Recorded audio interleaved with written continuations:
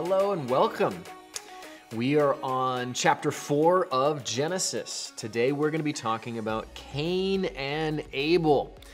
Why is it that God looked favorably on one offering versus the other? Why? We're going to talk about that. We're also going to talk about jealousy, which we definitely do see, which leads to murder. Other topics on that realm that we're going to talk about, incest and polygamy, although both of those things aren't even really discussed in this chapter, but they are elements that exist in this chapter that we're going to talk about. Lots to cover, so bow your heads and let's get into this. Lord, thank you. Thank you for your word. Thank you for this time that we have. I pray that you will be here, speak through me, and that you will bless this word and have it be fruitful in our ears and our minds.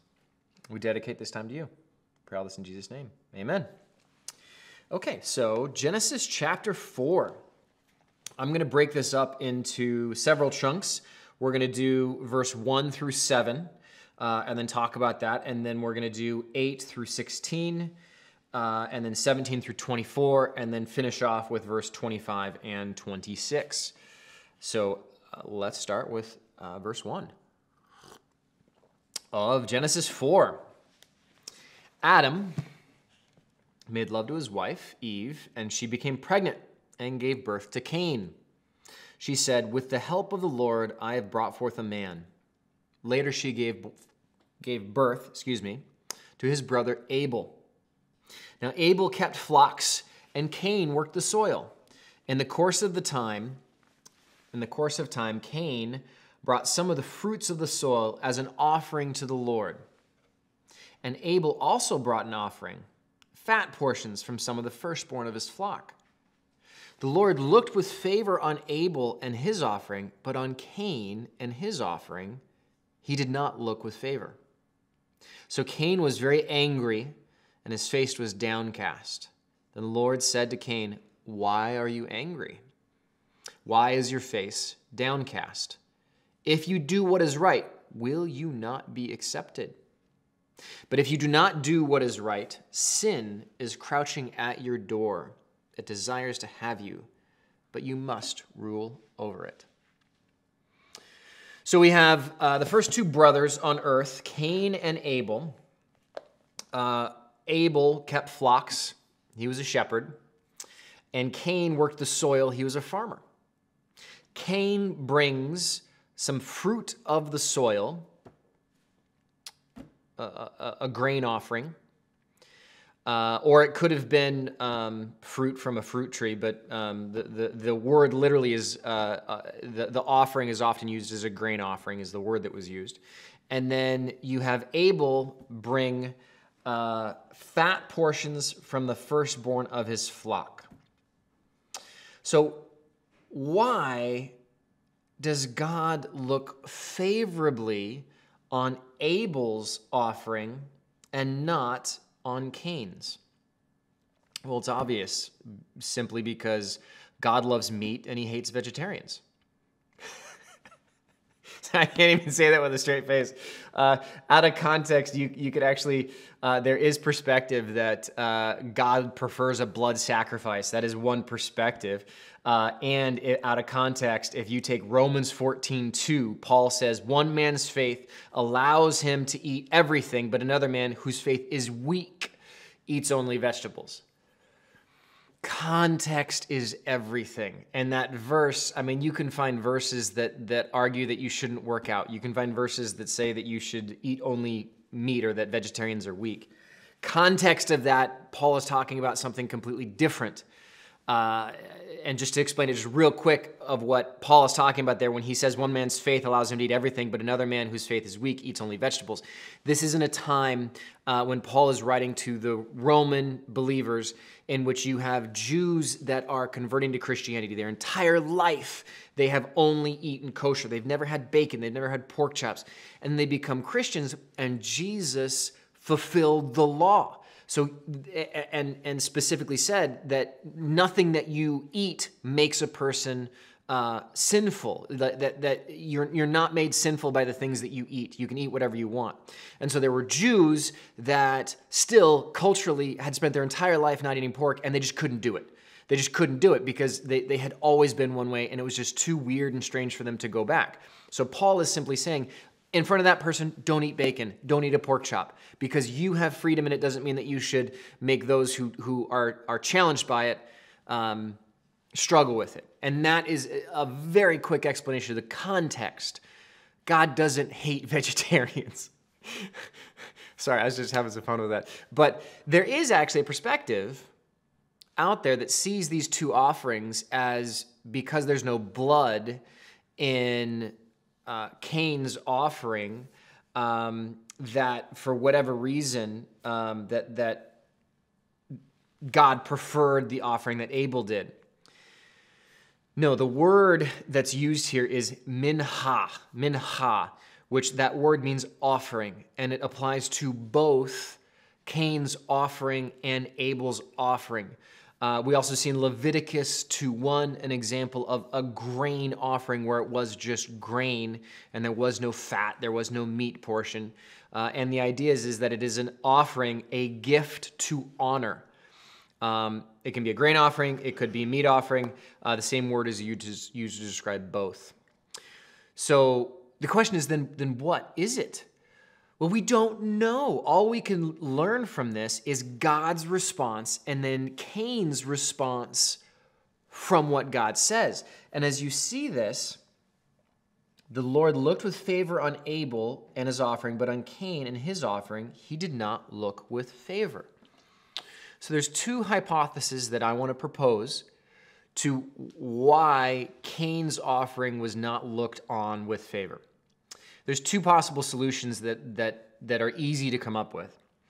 One is that Cain did not give him his first fruits, the best of his flock, right? So Abel gave, specifically it says, the fat portions from some of the firstborn of his flock. The idea here is that you give to God the very best at the very beginning. That's what the offering is. So Abel brought the firstborn sheep from his flock, and the fat portion at that. It is the very best of the newest that he had. It's the same idea as, later on we're going to see this, Abraham is waiting his entire life for the fulfillment of God's promise. Not his entire life, but for like 25 years. He is waiting for God's fulfillment of his promise that he's going to be a great nation and he's going to have many descendants. And then finally, he has a son by his wife. And God tells him to sacrifice that son. And so he takes his son and goes to sacrifice him, the thing that he loves, that he's been waiting for so long. And right before Abraham actually kills his son, God says, Abraham, stop. We see your faith. We see where you're at. And God provides a ram in the thicket. God does provide the sacrifice so that Abraham doesn't have to kill his son. The point being is Abel's sacrifice was the first fruit, the very best that he had, the first of his flock. So the question is, Cain's, was it not the best? Maybe Cain saved for himself the very best wheat, but brought the wheat that was full of weeds or something else. It wasn't the best of the best, right? So he's being greedy. The other thought is that maybe Cain did give the best of the flock, the best of his fruit, the best of the grain, so to speak, not flock, but the best of his grain. But he did it with a bitter heart. He did it with a bitter heart. So those are the two elements that could be there. With a bitter heart, he's doing it out of pride. He's angry. He's doing it, but he's doing it because he feels he has to, as opposed to wanting to. Now, to jump to modern day application, tithing. Tithing is a modern day application to this. Does God need your money? No. The whole point of tithing is a sacrifice of you honoring God with what he has given you. as you study tithing in Scripture, the idea is that you give 10% before anything else. Your money comes in, you set aside 10% for the Lord because God has blessed you, and you want the very beginning, the very first thing that you do with that money is to set it aside for God and give it back to Him because it's all His money anyway. And when you do that, the Bible says you will be blessed. The Bible also says that if you're good with small things and few things, you'll be blessed with more. There's actually this idea that if you are a good steward with the small things, you will be blessed with more. And when you see a person, everyone is called to tithe. And we also see instances where somebody who has very, very little giving just a few pennies and having that be more significant than a billionaire giving $1,000 because of the sacrifice that they're making. So the point being here is, where is your heart? Where is your heart with that offering? Are you like Cain, where you're giving, but you're only giving $20 as the offering bag goes by, and you're checked off the box there, but you're being greedy. You want to keep it. You want to keep it, so you're not giving the best, right? Or are you giving because you feel that you have to? I actually just talked to somebody just this past week. This is I didn't even think about talking about this, but it just occurred to me. There's a church, and I'm not going to name which one it is. It's not local here.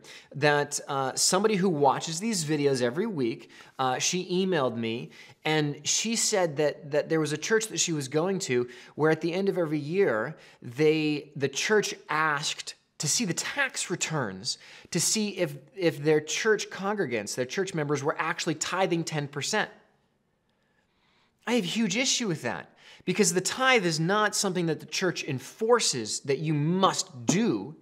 It is something that is a get to, not a got to do. It is something that we do out of obedience, yes, but it is something that needs to be a gift out of the heart. And when you require it, you're no longer making it a gift that you are giving out of your heart. I'm going to stop talking about tithing, and I'm going to stop talking about this chunk, and we're going to keep going. But the point being that we look at is that Cain clearly is either being prideful or greedy with his offering that he gives to the Lord. And because of that, God looks with favor on what Abel gives. He doesn't reprimand Cain that we see, but Cain gets angry. Cain gets angry. So Cain was very angry, and his face was downcast. Then the Lord said to Cain, "Why are you angry? Why is your face downcast? If you do what is right, will you not be accepted? But if you do not do what is right, sin is crouching at your door. It desires to have you, but you must rule over it." God knows what's about to happen. And let's continue reading, verse 8.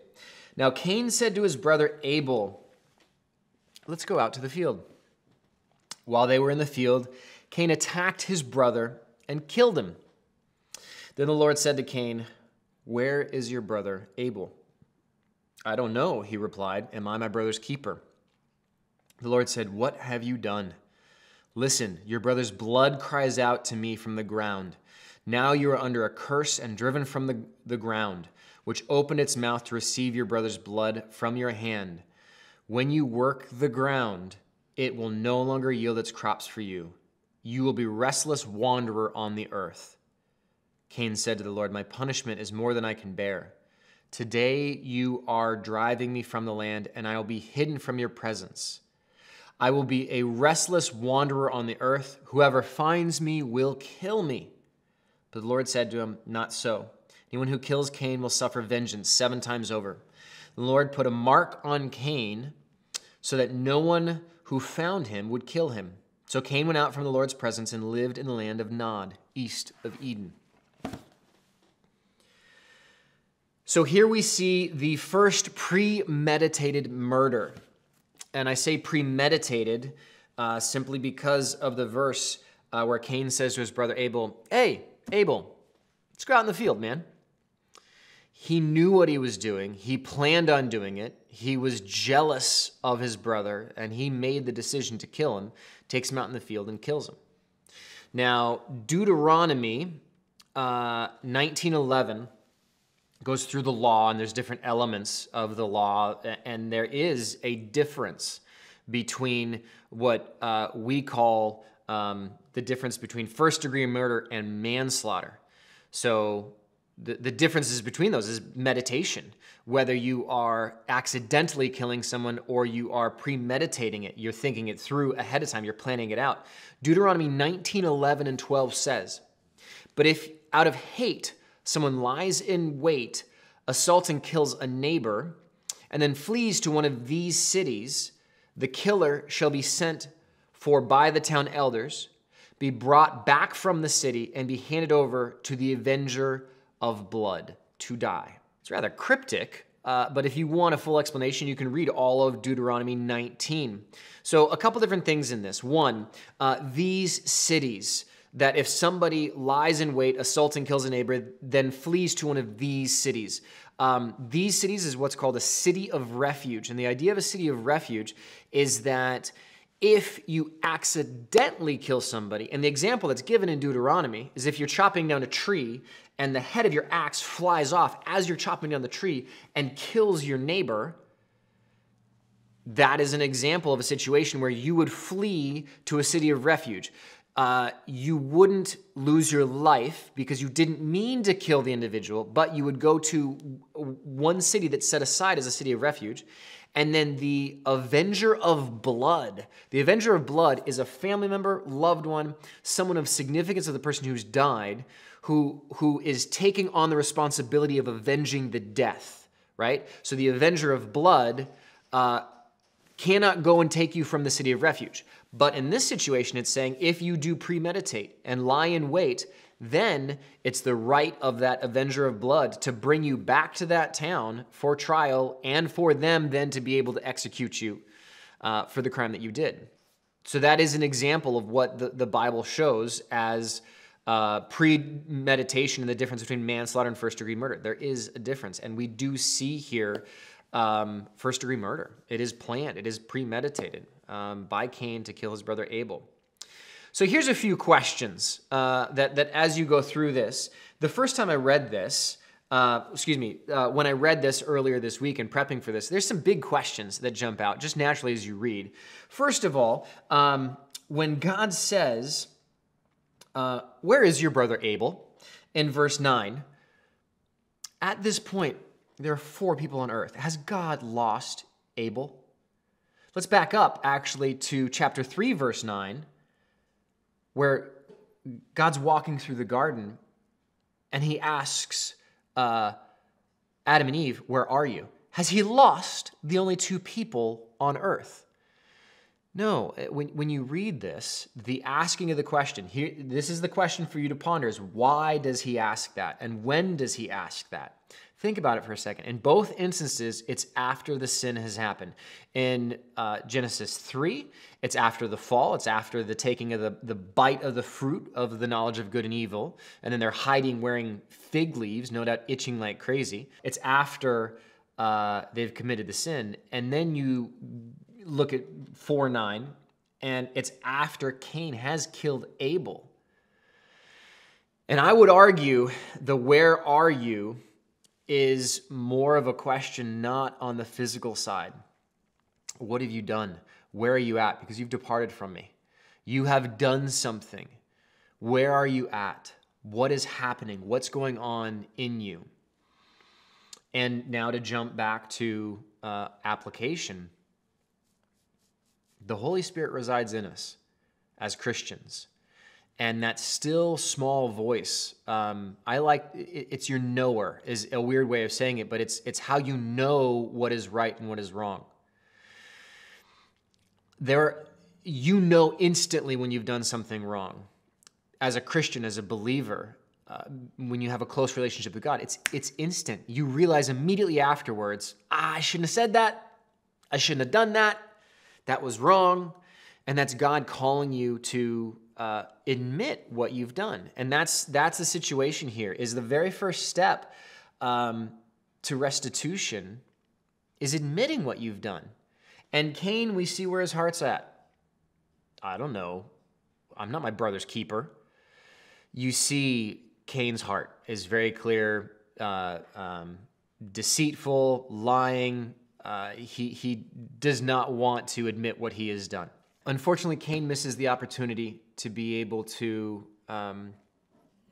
ask for forgiveness, to be able to return to God, to be able to repent. No matter how severe the sin is, God is always there. All you need to do is repent. Stop what you're doing and turn around, and God is there instantly. And we see, I believe, when he asks, "Where are you?" It's God giving an opportunity. It's the same idea as your conscience saying, "What have you done?" And you can either choose to have your conscience seared and not admit what you've done as being a sin or a fault, or you can realize it and admit it. So continuing on, we see actually a comparison between Adam and Eve and Cain. Let me explain. So Adam gets kicked out of the garden, right? Adam is in this perfect horticultural environment. It's the Garden of Eden. Everything is growing perfectly.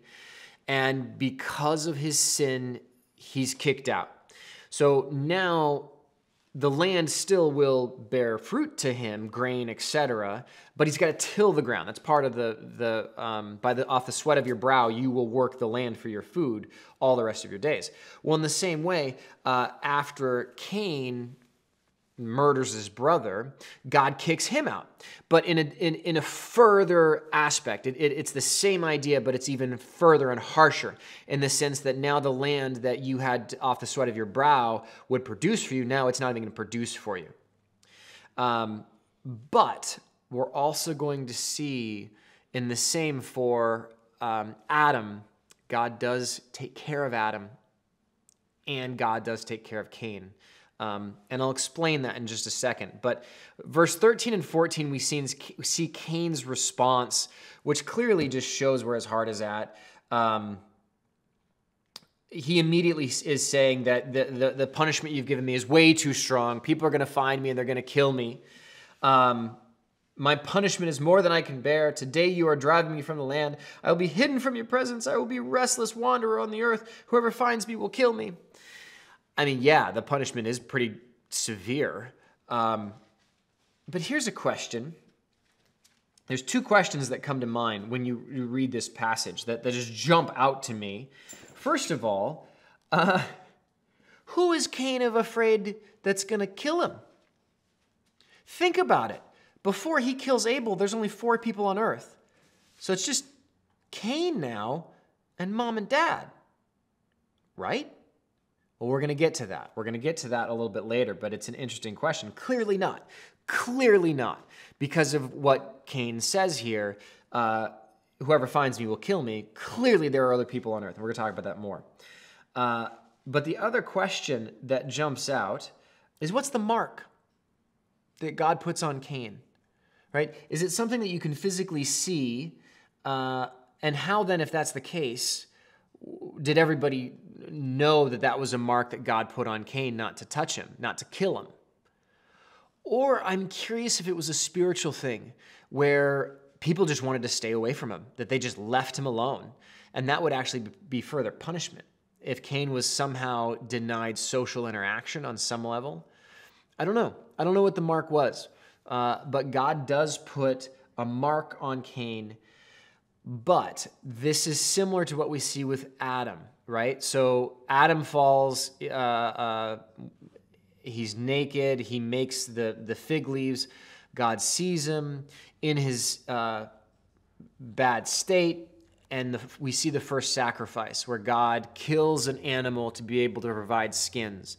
And in that same way, God does show to Cain his provision and his love for him, that he does protect him from being killed by the other people that are there. It's just an interesting thought that even the sinners who completely reject God, God still loves, and God still does provide provision for them. It still cares for them. Okay, so verse 17 through 24, we get the lineage of Cain. Cain made love to his wife, and she became pregnant and gave birth to Enoch. Cain was then building a city, and he named it after his son Enoch.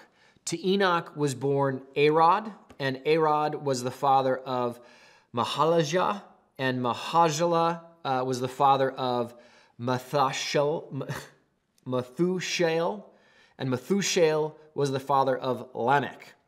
Now, I wrote down the pronunciations of these. I know I'm supposed to keep reading, but I just wanted to pause and read these. So, Irad, I-R-A-D, is pronounced Erod in the Hebrew.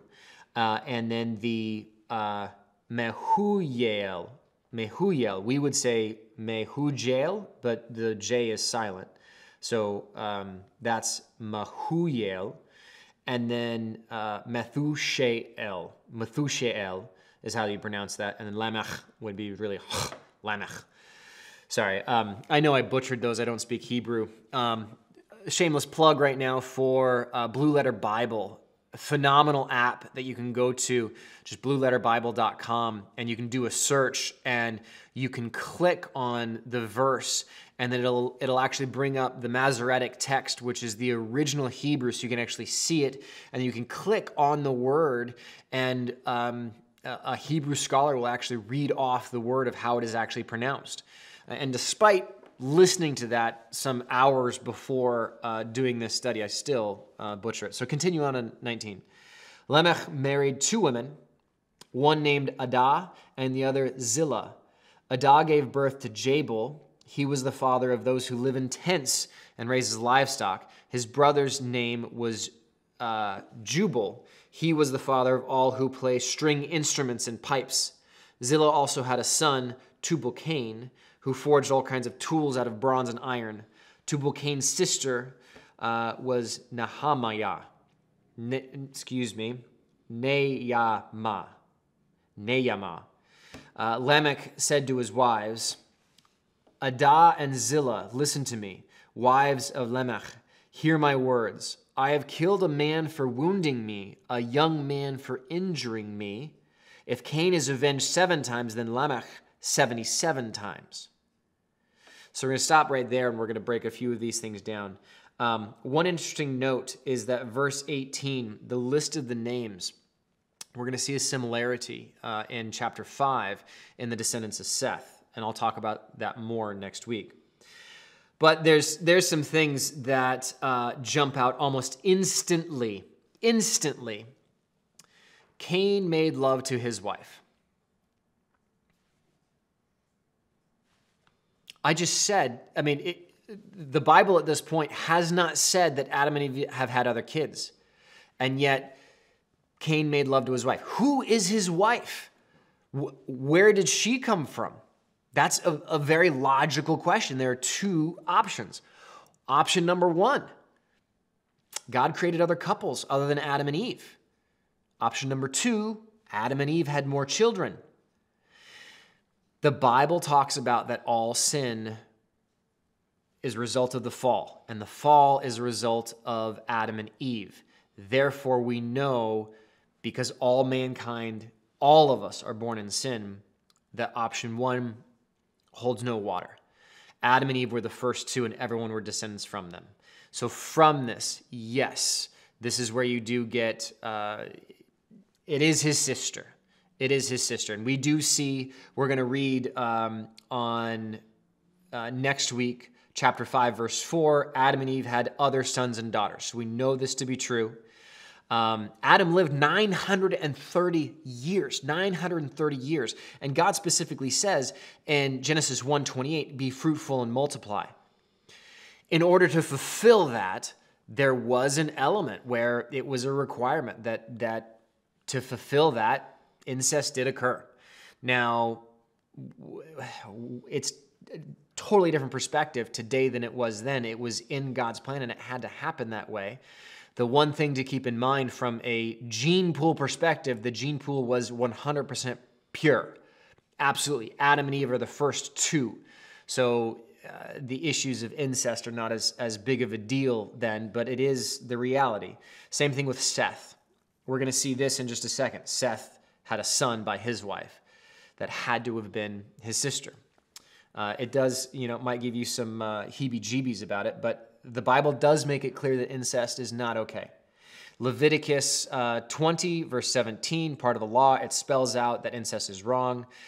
We also are going to see in Genesis 12 and 20, both are instances of Abraham saying that his wife is his sister to protect himself from being killed out of another man wanting his wife.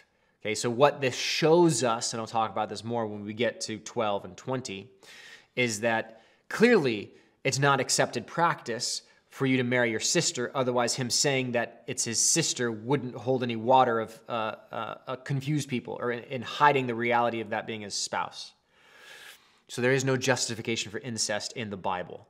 It was an element that does exist and is there and had to happen at the very beginning for everybody to be descendant from Adam and Eve. It's just an element of the reality of the situation. Then we see verse 19, Lamech had 2 wives, right? Why did he have 2 wives? Does this justify polygamy? Historical, cultural context. You need to understand, in the patriarchal system that existed in that day, women were not considered equals. Women did not work. Women were not able to go and get jobs and provide for the family. Women were, unfortunately, the perspective was that their responsibility was simply to birth children, and unfortunately, their identity was in their husband. And unfortunately, it's just an element of their society is that unmarried women were often prostitutes. It went hand in hand. Unfortunately, it's the reality. And so out of protecting a woman, an unmarried woman would either end up a slave, being taken into slavery because she had no husband, or would be made a prostitute. That's not across the board. But out of protection, men would take multiple wives, and we see that in the Bible. We see examples of this. We're going to talk about it with Jacob. Jacob had multiple wives between Leah and Rachel. And it's not that we should practice polygamy today. Today, women are totally capable of being independent. In fact, they even very likely could do better by being independent from men. So that's one thing to keep in mind is that the polygamy that did exist in the Old Testament times, there was an element of safety and protection and provision for women. The other thing is that God's command to be fruitful and multiply. There is an element of having multiple wives allows for many, many kids to be had at different times. It does not condone, the Bible does not condone polygamy, and the Bible does not condone incest. I just want to make that clear, even though those 2 things do exist in Genesis 4. So now we get an interesting element. Verse 23 and 24, we have this little piece. Lamech said to his wives, Adah and Zillah, listen to me. Wives of Lamech, hear my words. I have killed a man for wounding me, a young man for injuring me. If Cain is avenged 7 times, then Lamech 77 times. What is this all about? What context? The Bible is the best commentary for the Bible. So let's just break it apart. So he says, Lamech tells his wives, I have killed a man who wounded me, a young man for injuring me. We do not know what the young man did. Lamech is mentioned in Genesis 5. We're going to see him, but it's a different Lamech. As far as this guy, we don't have any other context. We don't have any other explanation of what the wounding was. What did he do? But did it justify a death sentence? It says that he wounded him, a young man injured him. Did it merit a death sentence? I would argue no. It doesn't, because it wasn't a premeditated murder that had been committed against him. It was just some sort of injury, a wounding. I don't know. But this is the line that's really interesting. If Cain is avenged 7 times, then Lamech 77 times. What is Cain avenged? God says he puts his protection on him. Anyone who kills Cain will suffer vengeance 7 times over. God puts a protection over Cain. Anybody who kills Cain will suffer vengeance 7 times over. This is a bold, arrogant statement that Lamech is saying. He is saying that I have gotten away with murder, and if Cain is protected and the vengeance that's brought for killing Cain is 7-fold, well, mine is 77. It is a very bold and arrogant statement that Lamech is saying, and he's boasting to his wives. It shows just in Cain's lineage, you see arrogance, you see pride, you see them follow the patriarch Cain. Continuing on, verse 25. Adam made love to his wife again, and she gave birth to a son and named him Seth, saying, God has granted me another child in place of Abel, since Cain killed him. Seth also had a son, and he named him Enosh. At that time, people began to call on the name of the Lord. So these last two verses that we have, at this time, the very last one, at this time, people begin to call on the name of the Lord. We're going to see a comparison between the two brothers. Cain and Seth are two brothers. And we are going to see in chapter 5 the descendants of Seth and the similarity and the comparison between the descendants of Seth and the descendants of Cain. We see in Cain's descendants dissidence and pride and rebellion from God. And we're going to see in Seth's, eventually it leads to Noah. And Noah is described specifically as walking faithfully with God. We're going to see that next week. So this idea is that at that time people began to call on the name of the Lord, is this idea that Seth and his lineage is a return to focusing on God from Cain's lineage. So questions to ponder. And I forgot to mention these in the previous 3 studies, but as I've done through Romans, study questions. If you are doing this on your own and you're either listening to this in the car or whatever, some questions to ponder just for yourself, or if you are doing this as a group study, a discussion question for you to have. In Genesis 4:9, we see God ask the question, where is your brother? He asked Cain, where is your brother? In Genesis 3:9, God asks Adam and Eve, where are you? Why? Why does God ask that question, where are you? What is the purpose of the questioning? And have you similarly been questioned by the Holy Spirit before? Why? Why was that? Lord, thank you. Thank you for the story of Cain and the lessons that we can learn. Thank you for showing us Cain's heart, his jealousy, his anger. We do see that, Lord, today, everywhere we look. Lord, thank you also for Seth, that we're going to see an example of a more godly son.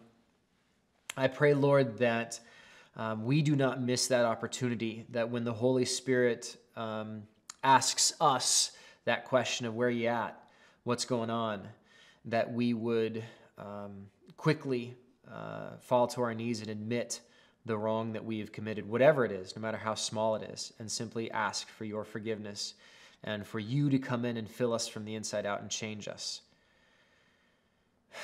Lord, we love you, and we thank you for this time. Lord, I pray that you will put this message, whatever the message may be, that you want to achieve, that your will be done by it, and that those goals will be achieved by this talk. Pray all this in Jesus' name. Amen. Amen. That's it for this week. Next week, we are going to hit Genesis chapter 5, where we are going to see the genealogy that goes from Seth to Noah. And then chapter 6, we're going to talk all about the flood and the wickedness of the world in the day of Noah. And one of the things that I am going to talk about is the fact that our world is as in the days of Noah. And we'll talk about that. You have that to look forward to in a couple weeks. So I love you guys, and I'll see you next week.